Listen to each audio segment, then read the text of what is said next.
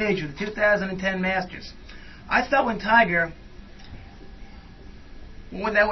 started not being able to win anymore and kind of fading away, I thought Phil would step up and kind of grab the reins. Hasn't happened yet. If Phil wins the U.S. Open starting tomorrow, maybe it'll happen. But right now in golf, we have parity. And in golf, parity does not work. You have to have one guy that everybody's gunning for. Like Nicklaus when he was good, Arnold Palmer, Tom Watson, Greg Norman back in the day, Tiger Woods. Parity in golf right now with the U.S. Open coming up tomorrow, no good. Now, today's name that's stiff, the legendary Joe Wolf. And I'll see you guys tomorrow, same time and the same place.